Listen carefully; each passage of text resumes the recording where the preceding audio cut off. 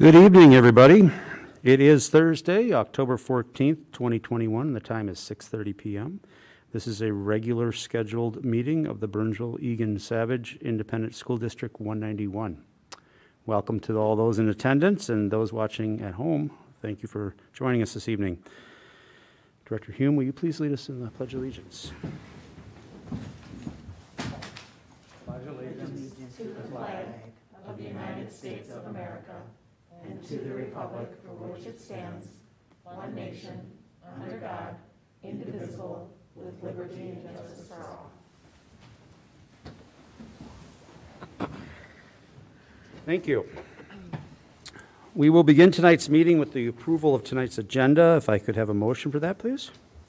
So moved. Moved by Director Hume, and second? Second. Seconded by Director Werb. All those in favor, please indicate by saying aye. Aye. Any opposed, indicate by saying nay. Hearing none, the motion passes unanimously. So we will now move to the information section of our meeting. To begin with, we'll have received a report about additional federal funding. Coming to the microphone is, speakers will be Dr. Teresa Battle, Superintendent, and coming to the microphone, Lisa Ryder, Executive Director of Business Services. Thank you. Thank you, Chair Miller and directors of the board. Tonight, Lisa Ryder and I will share information regarding the latest allocations we have received from federal funding that came to the state, and Governor Walz has made some decisions, as well as Minnesota Department of Education. And so tonight we'll share the additional federal funding we have received. You have a list of these new allocations. First one is Homeless 2, COVID-19 testing. Part B, 611 for special education. Part B, 619 for our 3 to 5 year olds receiving special education, and the pandemic enrollment loss to offset the enrollment loss that districts experiences due to the pandemic. I would like you to note that on many of the slides in tonight's presentation, we are yet to determine the uses. MDE is still providing guidance for appropriate uses and components of each application. Just today, MDE held a webinar and provided a 54-slide presentation for the Homeless 2 funding. So that tells you the level of detail that Congress is expecting, as well as our state is expecting for details regarding these allocations. So now I'll turn it over to Lisa Ryder to share more details about what is known about these federal funding allocations. Thank you, Dr. Battle. Included in the slideshow is a graph that has been used by Minnesota Department of Education to identify the various different types of funding and their purposes throughout the 3 different laws that were signed, resulting in the aids and the grants that we see coming towards us. So what we've done is we've highlighted 4 of these boxes in yellow. You see them on the right-hand side of the page. And those are 4 of the 5 that we're going to talk about today as to where they're coming from. So as we start, the one that is not shown on the page there is the COVID-19 testing, and we'll talk about that one in a moment. Okay, so the Homeless 2 grant, as Dr. Battle mentioned, today was the day for them to disclose much of the details. We know it was a continuation of the Homeless 1 grant we had received, and yet I did learn today that that goes now through 2024. And so September of 2024. So we have some time to utilize these funds for our homeless students who are in need. The exact purpose of how we will spend that is yet to be determined, as we have not yet crafted our plan for this, as we just are learning yet some information. Next, we have our COVID-19 testing grant. This one is $467,479.59. Made available to us through the, this is a decision it's not a part of the SERVs is what I'm trying to say. It's not the ARP funding either. So the COVID-19 testing kind of comes separately, and the whole intent, of course, is to expand on that testing program within our schools. And so this grant, we have submitted our application and the budget as of today. And so we do know that that will be spent largely on testing kits, as well as 3 additional nurses that we're contracting for. The next item is Part B 611. So this one and the next slide are all around special education. And in our normal year, without the ARP funding, ESSER 1, ESSER 2, any of that, we usually do receive federal funds for special education students. That is called Part B 611. So now there is a subset of the ARP funds, the American Rescue Plan funds, that is dedicated and allocated through the IDEA program, which is the Individuals with Disabilities Education Act. So a portion of it is to be used as typically the Part B 611 funds are used. That is pretty much generally special education, but they are federal funds. And so that's $435,427. And the next slide is the portion that is for the preschool incentive ages 3 to 5, also for special education. And that is $36,589. So again, those two are above and beyond our typical federal funds, but are allocated through the ARP programming. Next, we have our pandemic enrollment loss. This was recently disclosed as to our allocation. And 191's allocation is $621,846. The intention behind this revenue is it's meant to replace the loss of revenue that we experienced as a result of a drop of enrollment from fiscal year 20 to fiscal year 21. So it's based on the loss from the prior year. We're going to receive the funds, though, in this current year, FY22.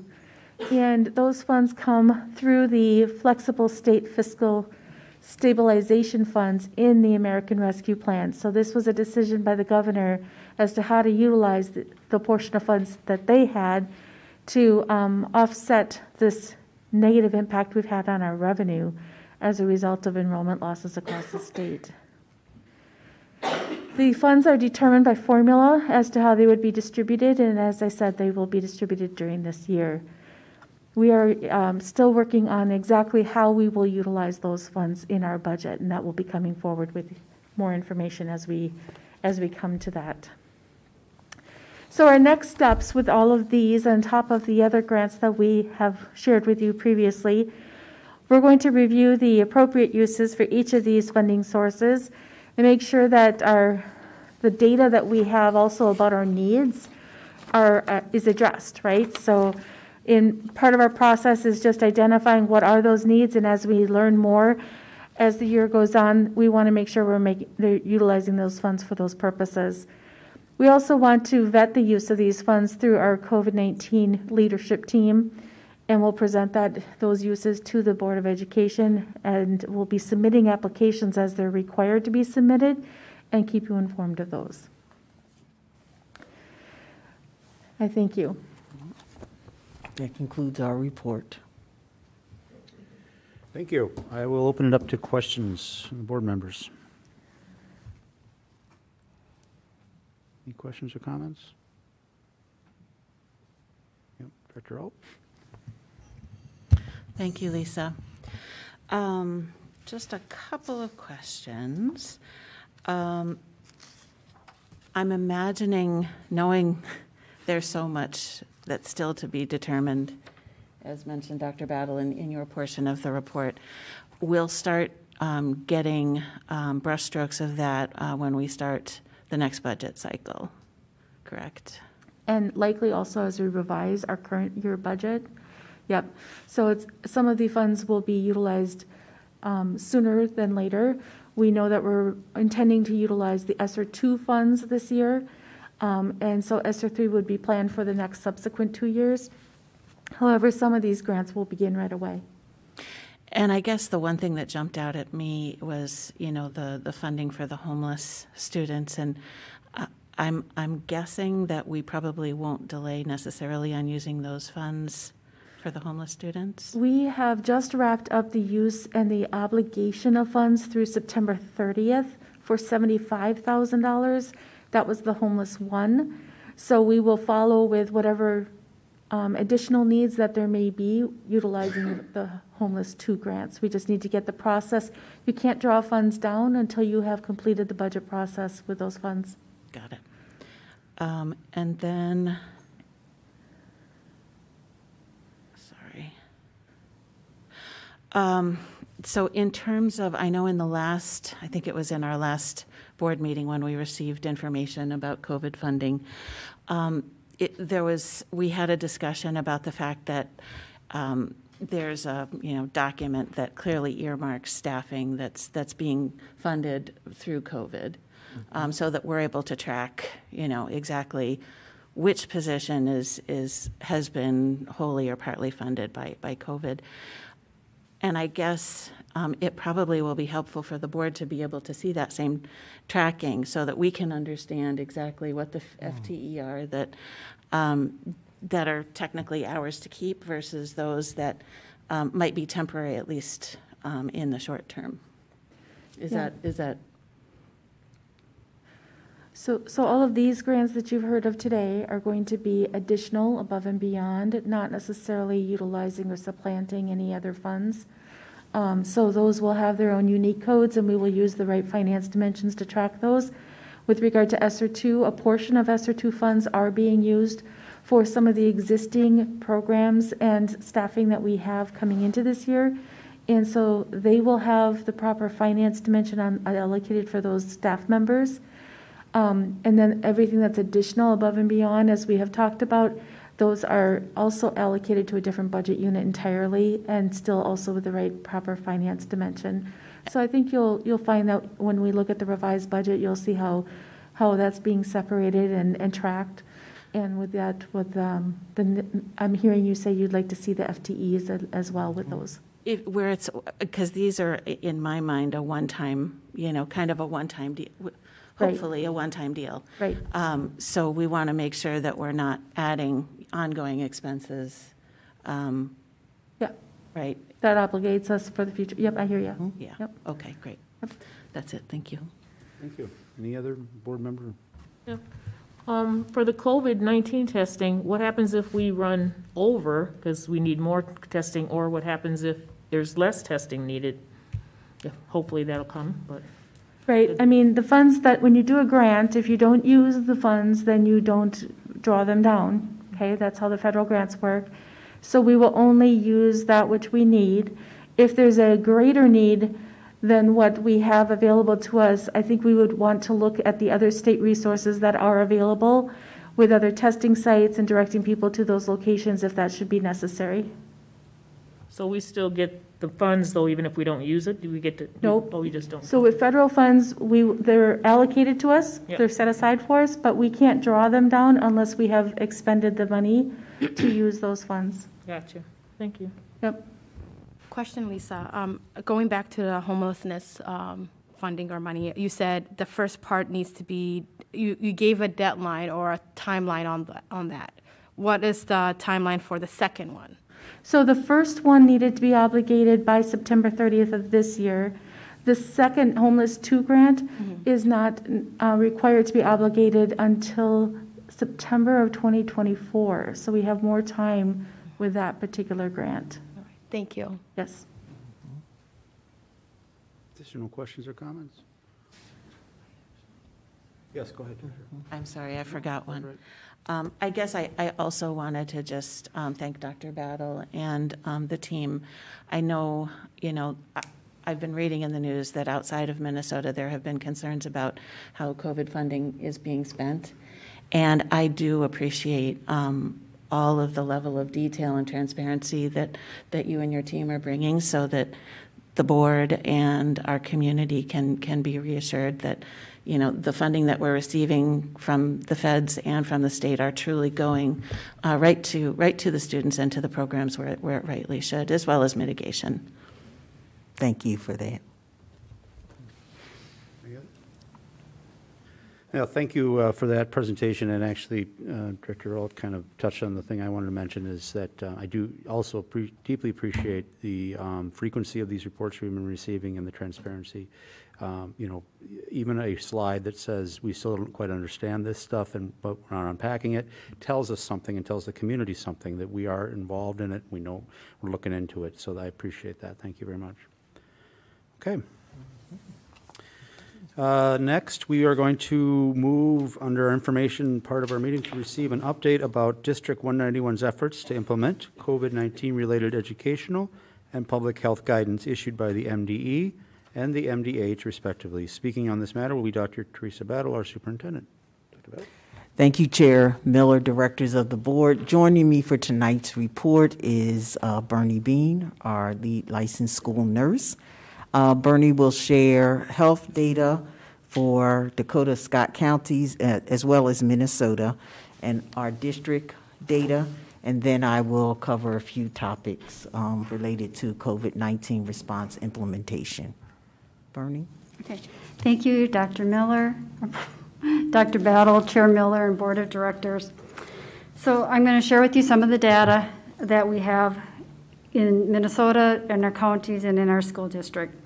So we still are in a high transmission rate for our district in our counties. Dakota County's rate is 244.04, which is, last week it was 251, so it has gone down a little bit. They're saying that they're seeing kind of what I would call a sawtooth pattern. It goes up a little bit, it comes down a little bit. So kind of a plateau of a number. Their 7-day rolling count of positive cases for Dakota County has also come down from 154 to 150 this week. 41% of the cases in Dakota County that are positive are in individuals the ages of 30 to 39. 20% of the cases for all children were in children under age 12, so 20% of the cases. Last year at this time, that percentage was 5%. So that is a significant change from last year. Scott County, their case rate is 290, and they too feel that they may be starting to see a little plateauing and coming down with their numbers. But the positivity rate for Minnesota for September 26th to October 2nd was 7.8, which is up from the prior week. According to the CDC site for today, the positivity rate for both Dakota County and Scott County are up. Dakota County is 7.67. Scott County is 9.51. Internally, for our cases of positive individuals that were infectious in our building, since August 23rd, we have 71 cases. As far as investigations, 2 weeks ago, we completed 24. Last week, 15. And this week, so far, we're at 6. As of today, 240 students are out due to the effects of quarantine or isolation. Vaccination rates continue to creep up a little bit. Our 12 to 15-year-olds in Dakota County are now at 65% for at least one dose. We continue to partner with our community to provide options for families and community members to receive vaccination. This last month, Burnsville High School hosted a vaccine clinic with partnership with Dakota County Public Health. And tomorrow, the Burnsville Alternative High School will also be hosting a clinic. Nationally, the vaccine committee met today with FDA to discuss the Moderna booster for individuals who have completed that first series. And on October 26th, that vaccine committee will also be discussing an expansion of the emergency use authorization for Pfizer to children between the ages of 5 and 11. As far as saliva screening, as Lisa Ryder talked, we are working on the optional saliva screening for staff, which would be similar to what we did last year with the vault screening, and offering that more often every week to staff members. We're working on securing those test kits for them. Student testing, I really think this shows how our community partners have stepped up to help us. Our Dakota Child and Family Clinic in Burnsville continues to offer an as-needed COVID testing site for our students as we refer them when they're in our health office. This week they have expanded that, so if there's siblings in the car and we pre-register them, all the siblings can be tested at the same time, which makes it so much more convenient for families. And our hope is that we will be able to roll that out to students that are homesick also, as we continue to expand that service. So today, I was looking at the data and wondering really what does it mean to us. We don't have it's more difficult this year to tease out comparisons to other districts. So I reached out to Bianca Vernick, who is our regional support individual, and she reached out to MDH. And I received this email today from the epidemiology department. First off, I'd like to applaud you for your efforts to follow the guidance that MDH CDC has provided. We do believe it's making a difference in your school district, as your case numbers are definitely low compared to most other schools in the metro. In particularly, you don't appear to have any clusters or outbreaks in any of your schools, and it sounds like your follow-up has been manageable, which is not the same in other schools.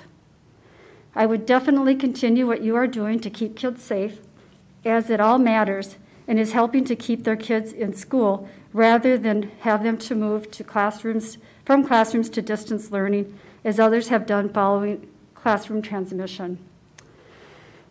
With that, I want to thank our district. It's not been easy.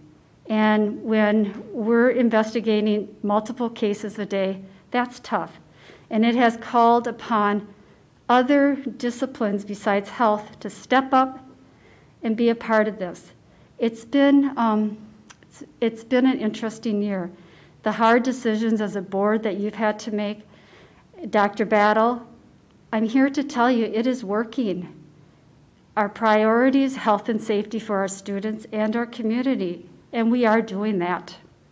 Thank you. Thank you for that, Bernie. I think we're experiencing some COVID exhaustion. I don't think any of us thought we would be in the place where we are, where we're in high transmission. And so I really want to thank the board, our staff members, and the community for sticking with us. It has been very difficult, but I'm hoping that we'll see some changes in the confirmed cases shortly. Wanted to share a little bit about what we know about vaccination percentages for staff. We have a record, we can say we have 63% of the 191 employees covered under our health plan that have been vaccinated. This likely does not reflect all employees that have been vaccinated. Not all employees qualify for insurance. Some may be on other health plans, and some may have been vaccinated through clinics that were free or at no cost and did not request medical insurance information. Considering these factors, as Bernie shared earlier, Dakota County's at 65% for 12 and up for a first dose. So we think we're pretty similar, as I just shared, 63%. So Minnesota Department of Health and Minnesota Department of Education are working on a more easier way for districts to find out the status of employees' vaccination. We do need consent to find out an employee's vaccination status. So they had proposed one option through the mixed system that they would get our employees' consent, but they're still under discussion. We were hopeful at the nurses' meeting yesterday they would have more information, but they still haven't provided information. So we can get it from our health information. The other update is about the testing grant. Just want to emphasize the allocation that Lisa shared earlier. We really want to continue that partnership with Dakota Child and Family Clinic. We think it's a great benefit for our families. So we're in the process to see if they need additional staffing to help support us. So that may be one position we would fund. We are funding 3 contracted nurses. As Bernie shared, investigations and contact tracing takes quite a bit of time. And as you know, our nurses are also seeing the normal everyday student reasons to come to the nurse. Strep throat is still here, so strep throat, those normal things. And so we're really looking to have those 3 contracted nurses to help support them. And then Bernie also mentioned the testing through Vault. Stephanie White, who was our previous Director of Student Support Service, did survey staff to see their interest in weekly testing. And then there's a plan to poll families and students to also see their interest in weekly testing. Now to some instructional news. In light of Minnesota schools transitioning to distance learning due to COVID-19 spread, we are very fortunate we have not had to close a school or move the students to distance learning, not close a school, but move students to distance learning. So we have been developing a plan just in case we need to move to distance learning. So I'm asking families to please look for an email, a district email that will share information about what would happen if schools need to transition to distance learning. The email will give specific plans for elementary, middle, our Burnsville High School, Burnsville Alternative High School, and BEST program. But overall, blended learning plans have been established for pre-K-12 as a short-term response. We are working on individual students to have a daily check-in and support with assignments and materials posted by classroom teachers. And for a classroom or site, if we have to have a classroom move to online learning, with the classroom teacher providing both synchronous and asynchronous instruction. Next note is about operations. On October 1st, Minnesota Department of Education shared information about food and nutrition. As some of you have heard in the news, we're experiencing a bit of a supply chain issue. And so MDE wanted to share that nationwide, the manufacturing and distribution industry is experiencing severe staffing and labor shortages, as well as rising costs of materials and transportation. We have sent a notice to families to anticipate that our menu choices may be impacted. They also have allowed the federal government, have given us waivers for trying to address, working in a different way to get produce and other items we need. And so I just ask parents as well as students to be patient with us, that you may not always see the food that you're expecting, whether it's breakfast or lunch. Also, MDE shared information regarding meals for students that are on quarantine or learning from home due to COVID-related closures or isolation or quarantine. So we are expected to provide access to meals. And so we have been developing a 191 plan to have our 191 community pantry option. So this is through community education, where families would get 1 bag per family, and that would be 5 school days of breakfast and lunch meals. 10 meals designed to serve a family of 4. Most meals will require some prep, such as peanut butter and jelly with bread to make a sandwich, or you have to open and heat soup in a microwave. We will continue to look for the prepackaged meal options for the long term, which can use food services money, as meals would be reimbursable. So that's one of the options they've given us. We hope to have the meal pickup plan finalized by next week. It may be at Metcalf, but we still have to work out a few details. And that concludes our COVID-19 report for tonight. Thank you. I'll open it up for questions or comments from board members.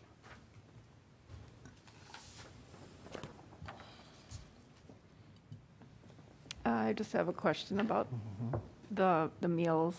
Will those be covered under the free meals? I'm going to ask Lisa Ryder to come up and answer that question.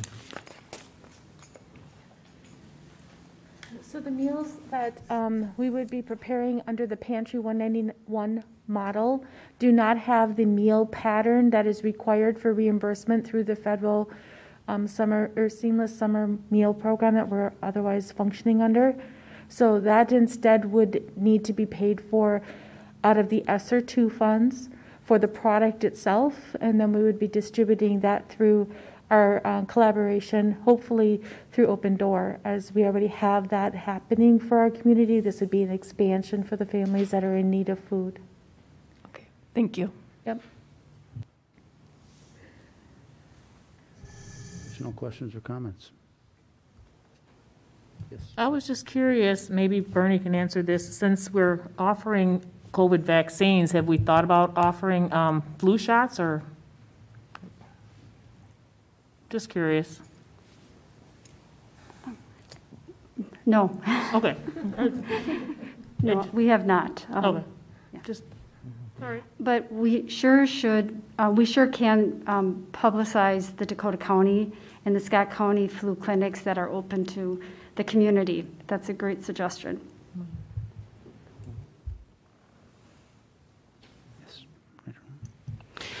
And I know that we're planning for meals to be picked up by families. What about families with issues accessing transportation? So thank you for that question, Director Alt. Members of the board, as you know, previously, families could call in and contact us if they could not come to the pickup. So Lisa, do you want to share our discussions? I think it's a capacity issue. As you know, we're having difficulty with transportation with drivers.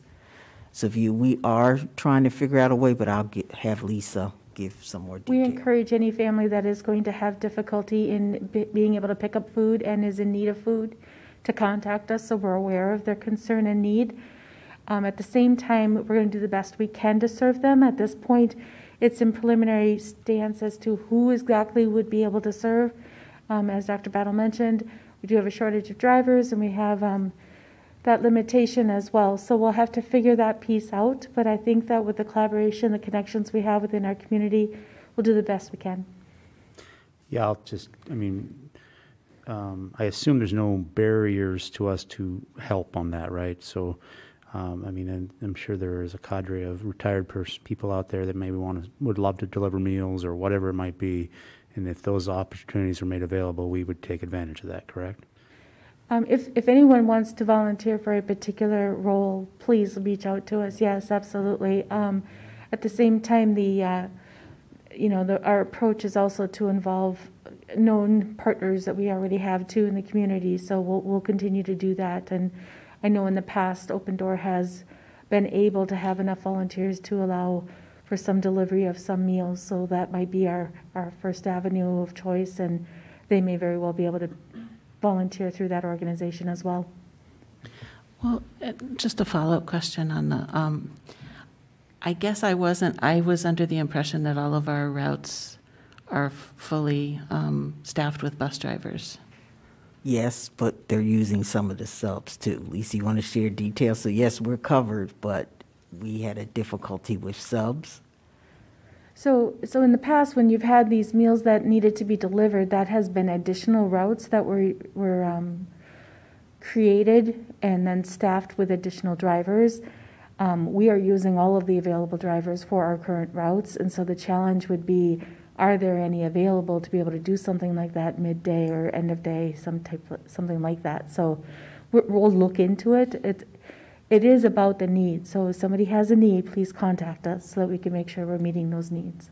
And I know Schmitty has been a great partner, so, having those conversations, we can always be hopeful. Yep. Thank you. Just for a clarification, you said contact us. For the families who do not know what that means or where to contact, can you please provide that? Sure. So they can certainly contact the Food and Nutrition Extension at 2051, and they will be able to reach the receptionist through the Food and Nutrition Department, who can make sure that they are on our list. Thank you. Director Said and directors of the board, once we have the meal plan finalized for those students who are quarantined, we'll make sure we include all that information. We want to work out these last few details before we start to communicate.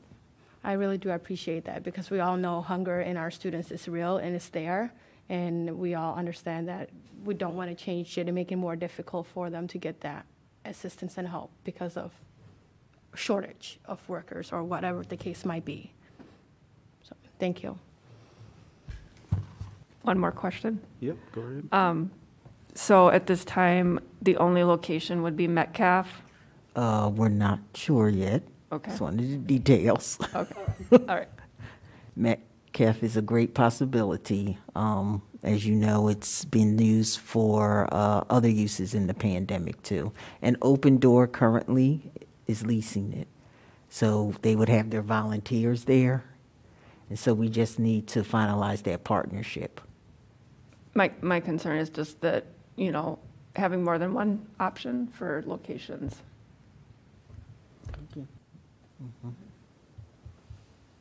Other questions or comments? I had a question back to the staff vaccination rates. Just help me understand, Dr. Bell, you alluded to limitations on privacy, and I fully appreciate and understand that.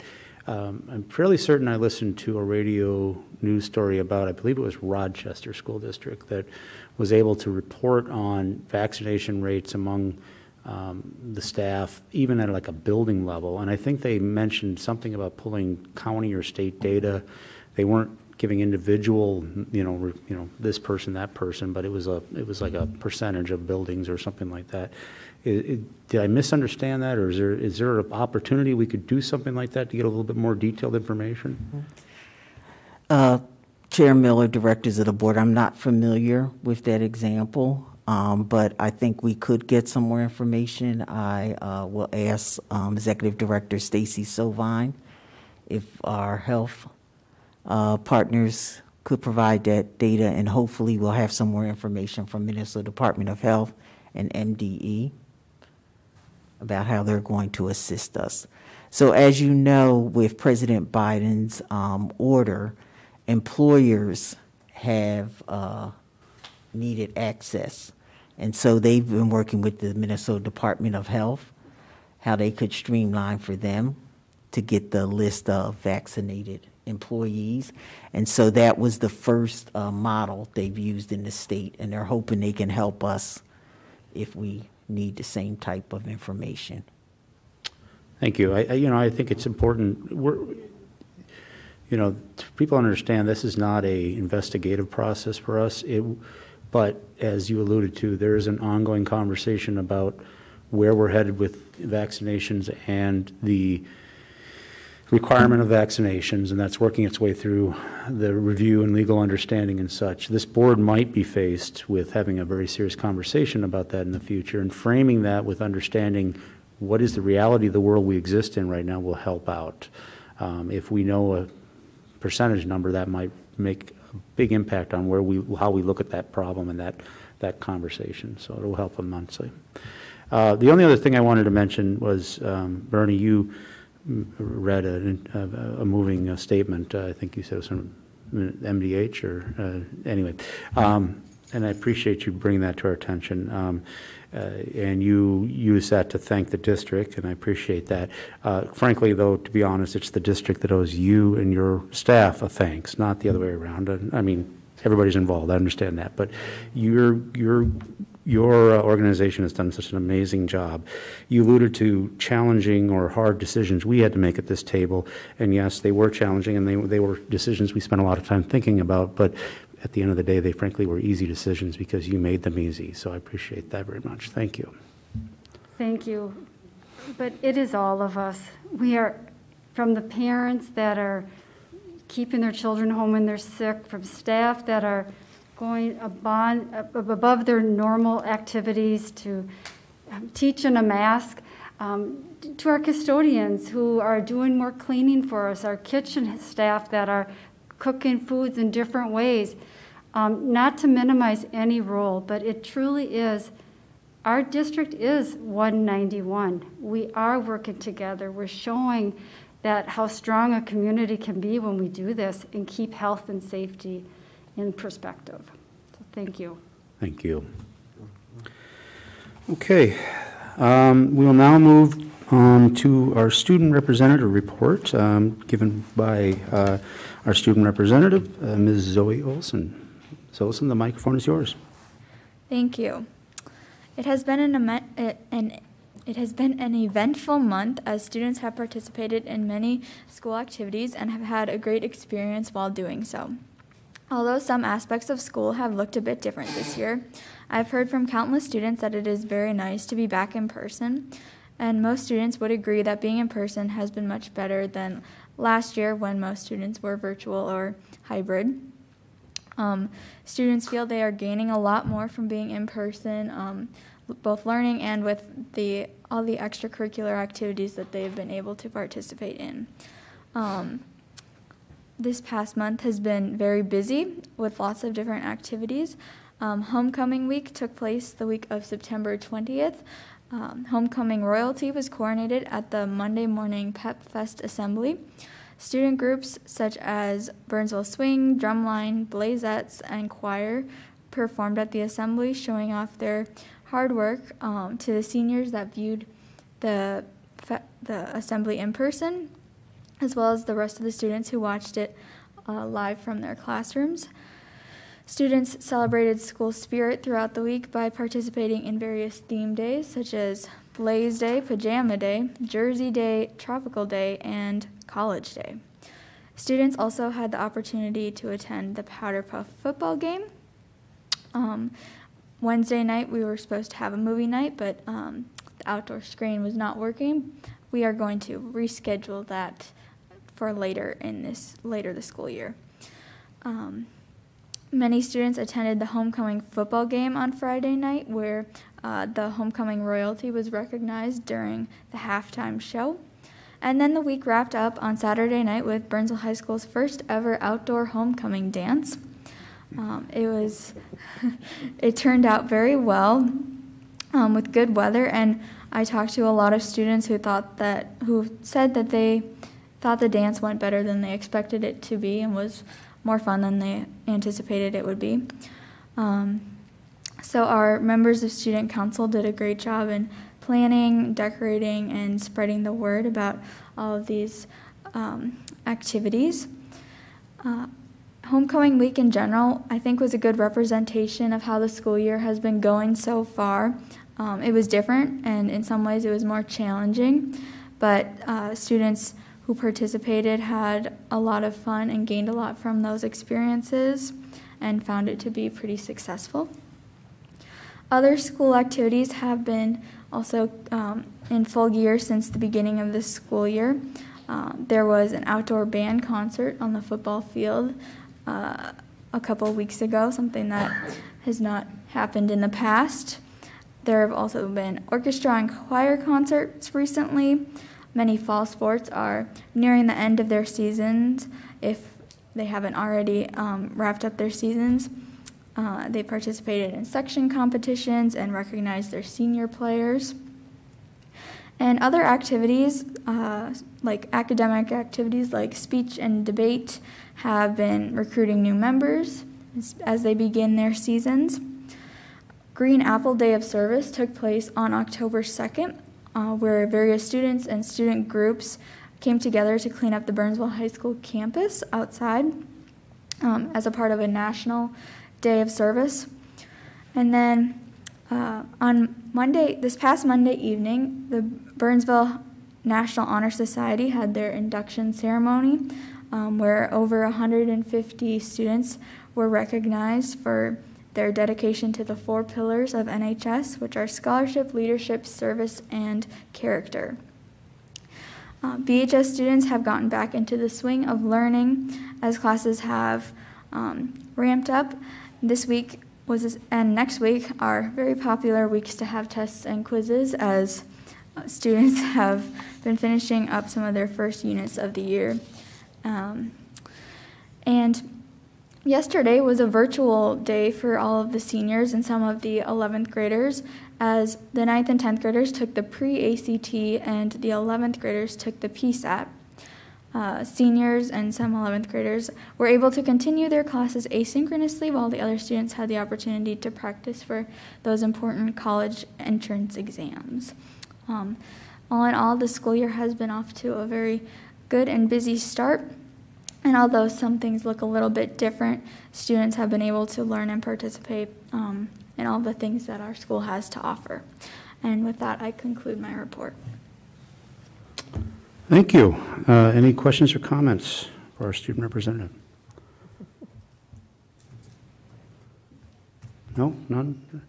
Thank you, and I think we would be remiss to not point out, I'm sure, and Ms. Olson, you would not do this on your own, but I think we acknowledge the fact that I believe you were a recipient of a pretty high award or honor. Is that correct?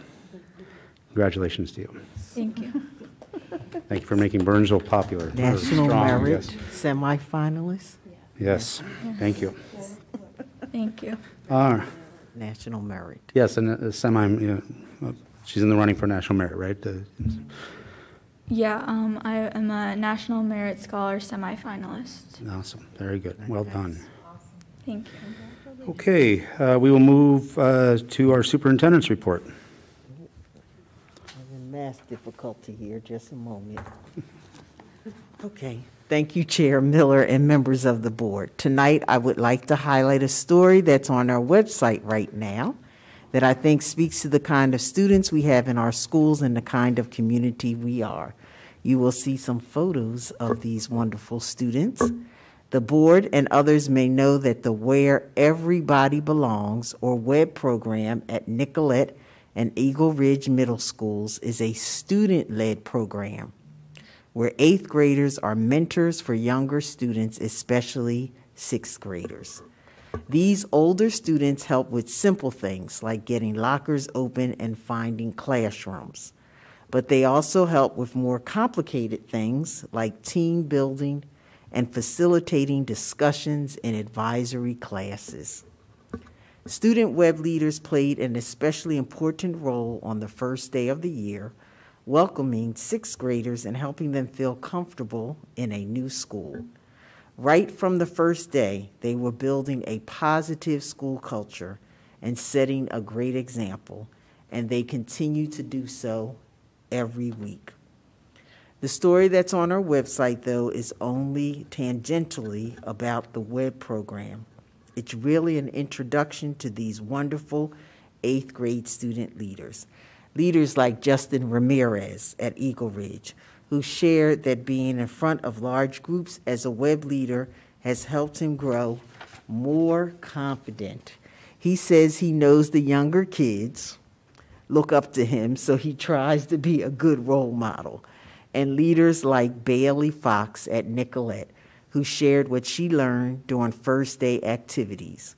She said, not fitting in or just being uncomfortable with who they are is something I notice about some students.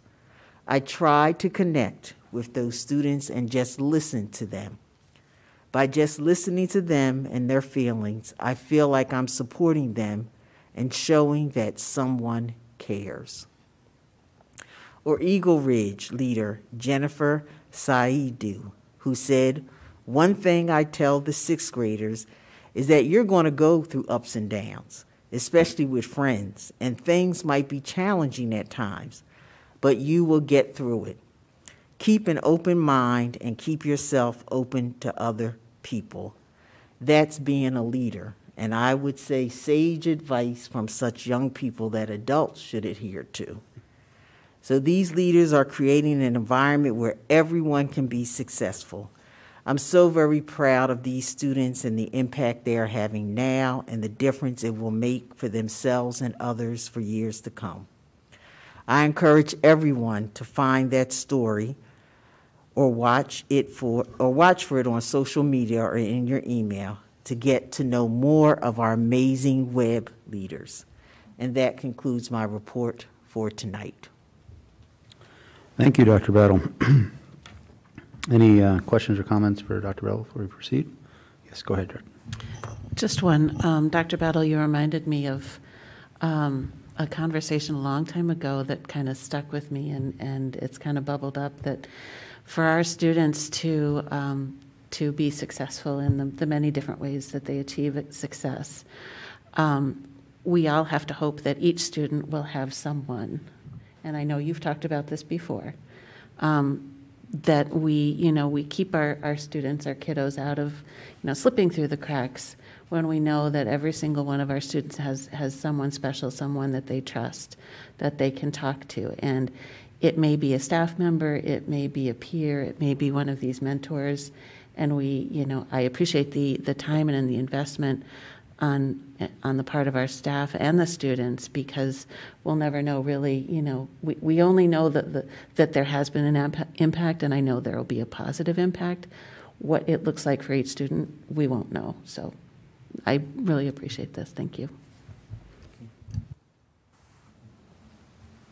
Okay, thank you.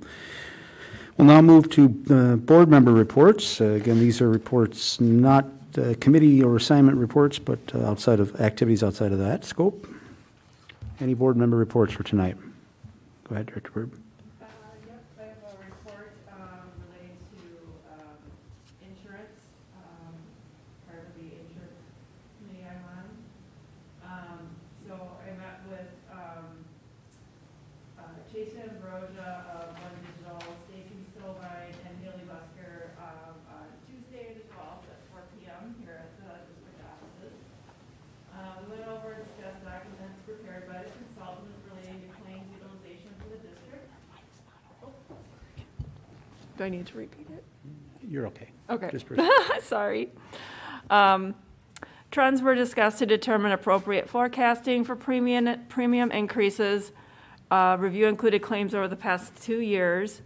Declining enrollment in the plan, which is impacted by declining student enrollment, is a factor, and how claims costs impacts overall premium and other fixed costs on the plan. Unpredictable factors such as COVID and rising inflation are other risk factors to take into account. And that concludes my report. Thank you. Any other activities or reports to bring forward? Yes, Director Alt.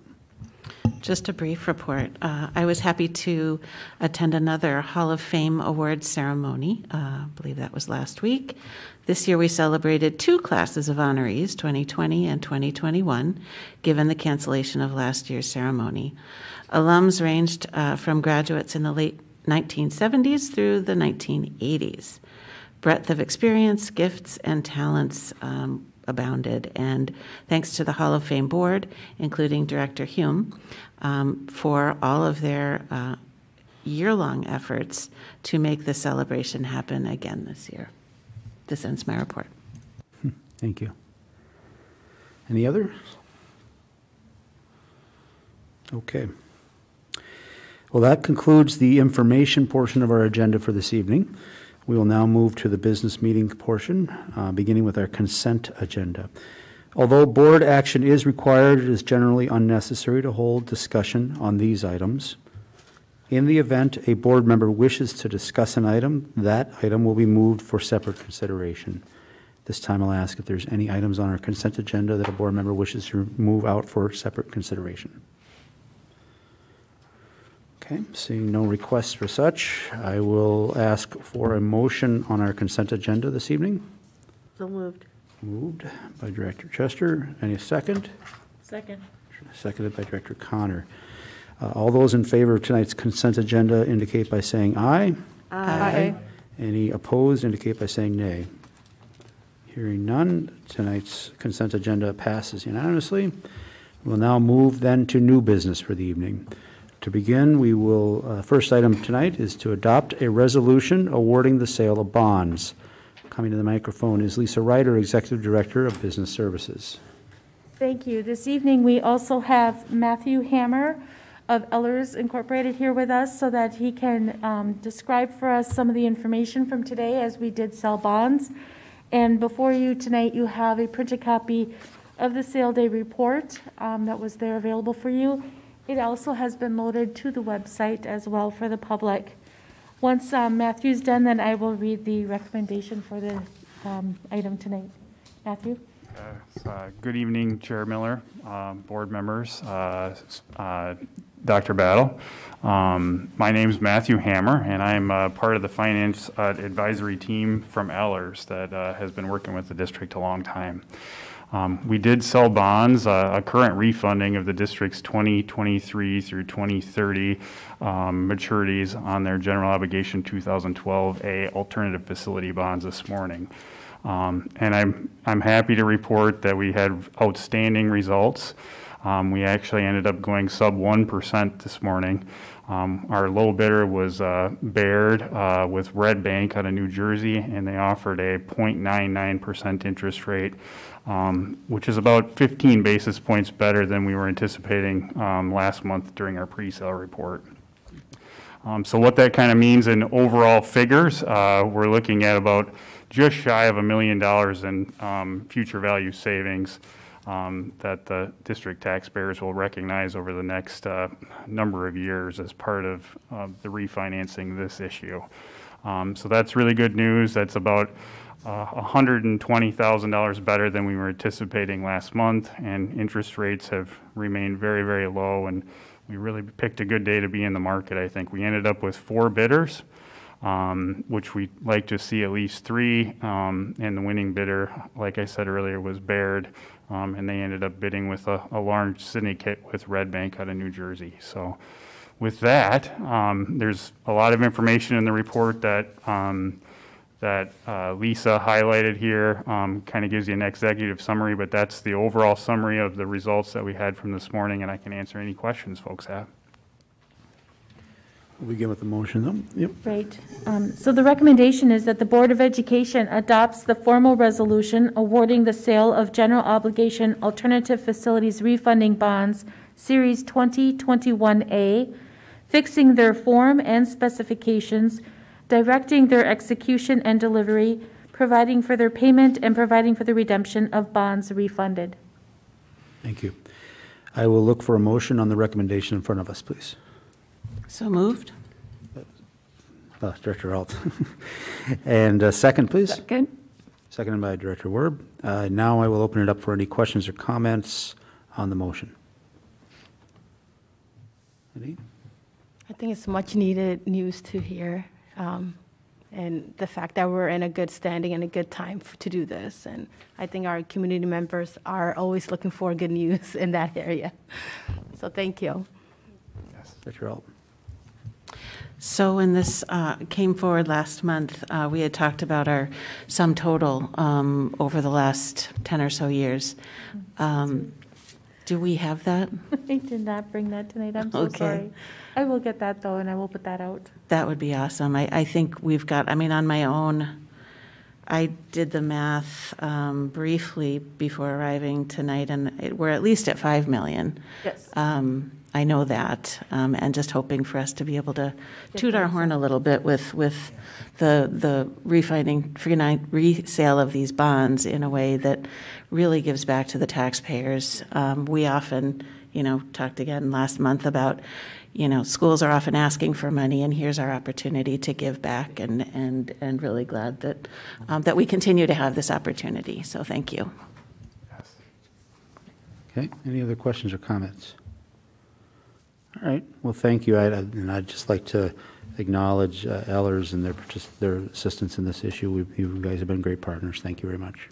Yeah, and thank you for the opportunity. And I just will say that I think the work to get this from the point of getting to market is not insignificant. And I'd like to thank both Dr. Battle and especially Lisa's team and all the greater team that helps us get from the point of getting the documents, the ratings, and all that stuff to get us to this point. So appreciate the opportunity, and thank you. Thank you. So we will now take a vote on the motion in front of us. All those in favor indicate by saying aye. Aye. Any in favor indicate by saying nay. Hearing none, the motion passes. Thank you. Next on our new business agenda for tonight is to approve on a first reading basis changes to policy 604, instructional curriculum 6.1 or 612.1, Title I, family engagement, and policy 620, credit for learning. Speaking on this issue will be Amina Afadal, Director of Curriculum, Instruction, and Assessment. Welcome. Thank you, Chair Miller, Superintendent Battle, members of the board. I have 3 policies with recommendations for some revisions based on the discussions from the Policy Review Committee. The first one, 604, instructional curriculum, we have added a requirement that all of our programs include and support the culturally responsive instruction and reflect diversity, inclusion, and representation of multiple perspectives, and really reflecting our actual practices as we are developing and revising curriculum for our students. It also brings it into alignment with Policy 105, our equity and excellence policy. We also are proposing to expand the requirement for college and career exploration. The state requires, legislation requires that we begin in grade 9, and because of our programming and our Pathways program, we will begin that in grade 6 as a formal component. Policy 612 is our Title I family engagement. The substance of the policy remains the same. We just based on our last meeting, we have been going through policies to remove deficit-based language and replacing it with asset-based language, and so that's the change that is here, asking us to include parents of students who have been historically underserved, students who are served by IEPs, and multilingual students, and that just brings that positive view to students that will be served by the Title I family engagement policy. Finally is policy 620, credit for learning. We included a definition for weighted grades because weighted grades is referenced in the policy, but no definition was provided. So that has been added. And we have updated the language from honors courses to identified rigorous courses, since many course titles don't include the word honors anymore. And then the substantive change in that is adding language that is called credit by assessment, in which students are able to earn high school credits toward graduation through curriculum or activities that they participate in outside of the regular curriculum and outside of the school curriculum. And the language asks that they are able to demonstrate their mastery of the Minnesota academic standards through either an exam or a portfolio that is provided by the school district. And so my recommendation is that you accept these for their first reading. Okay, thank you. I'll read the actual recommendation. Approve on a first reading basis changes to policy 604, instructional curriculum, 612.1, Title I family engagement, and 620, credit for learning. I'll take a motion for the recommendation in front of us. So moved. Moved by Director Hume, and a second. Second. Seconded by Director Chester. I will open it up for any questions or comments on the motion that's in front of us. I just have a quick comment.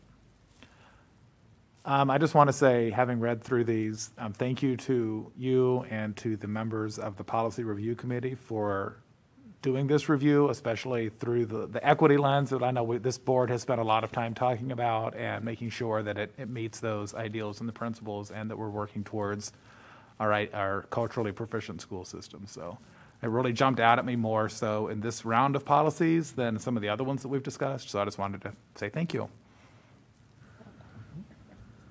Thank you. Any other questions or comments? Okay, seeing none, we'll vote on the motion in front of us. All those approving indicate by saying aye. Aye. Any not approving to indicate by saying nay. Not hearing any, the motion passes. Thank you. Right, thank you. Next on our agenda is to approve on a first reading basis changes to policy 504, student dress and appearance, and policy 506, student discipline. Bringing this recommendation forward will be Brian Gersich, Assistant Superintendent. Welcome, Brian. Thank you, Mr. Chair, Dr. Battle, and members of the board. I am here with two policies that have been reviewed, and I have some recommended changes from the policy committee. First up, on policy 504, which governs our student dress and appearance, there are a couple of changes there. The first one under section C1, which talks about inappropriate clothing, recommending some wording changes. And again, it's interesting that Director Hume just talked about equity language, because that's what you're really seeing in the recommendations that we have here. Changing from language that is really seen as kind of targeting gender-specific kinds of inappropriate attire. So adjusting that a little bit without losing the spirit of what we're looking for as a part of that policy. And at the top of page 2, 504-2, this is something that our principals have been advocating for similar reasons, both cultural and just the fact that this just doesn't seem to be problematic. And so that would be striking that it would no longer be inappropriate for students to be wearing hats, hoods, or other headwear. And so again, that comes at the recommendation of our principals, who are, I think, looking to, again, reduce something that they don't see as problematic, and also, again, give some cultural significant or acceptance to things like hooded sweatshirts. Policy 506, we have a few recommended changes that start, 506 is our general student discipline policy.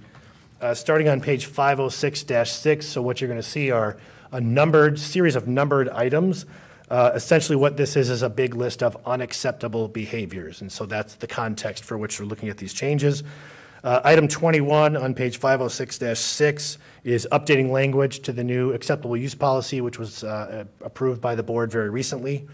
Item 30, you'll notice some changes in language again, some language that's more reflective of District 191 in our cultural proficiency language. And item 41 is rewording so that it does match similar language that is used in policy 413. I'm trying to go too quickly here, which is our harassment and violence policy.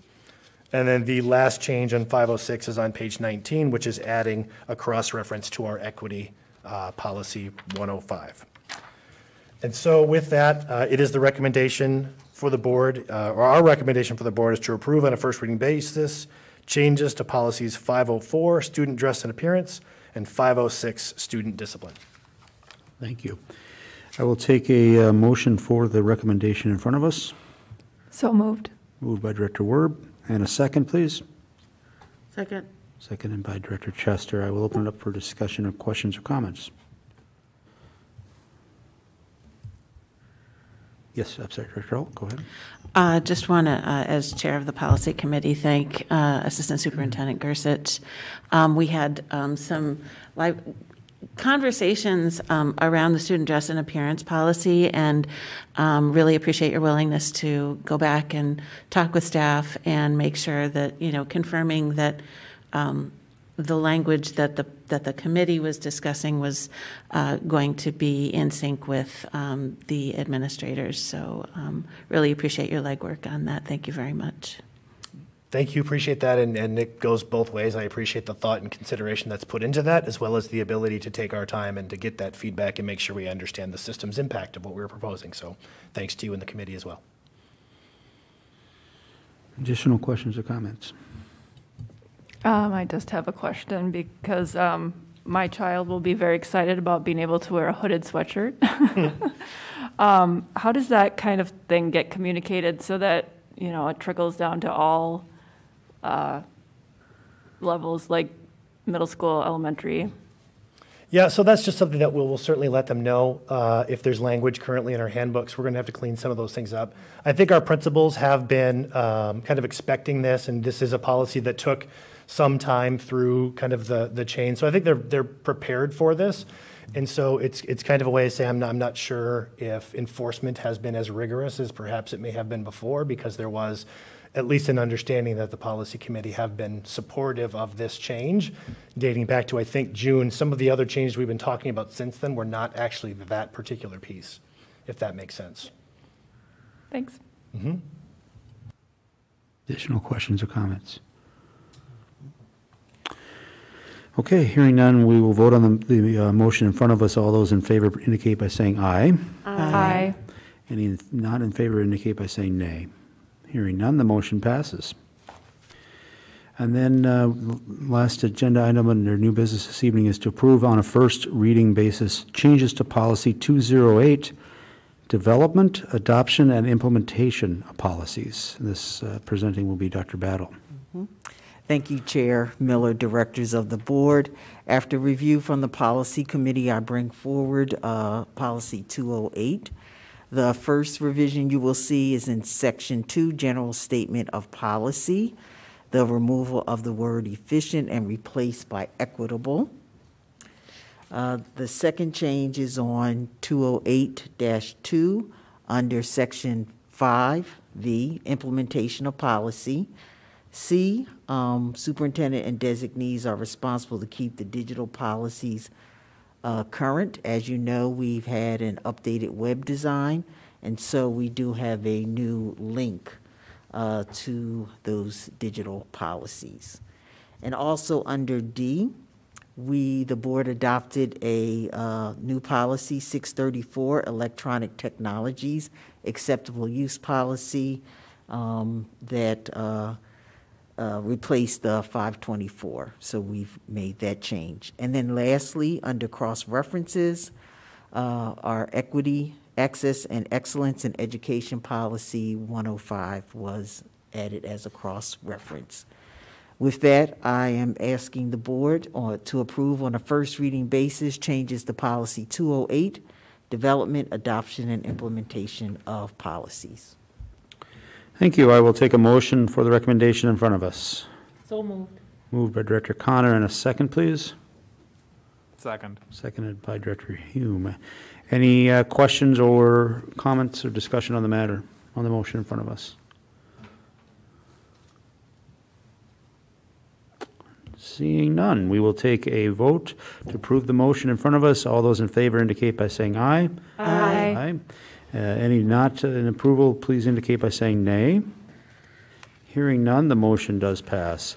That brings us to the end of our agenda as voted on for this evening, and therefore I will call us an adjournment. The time is 7:42.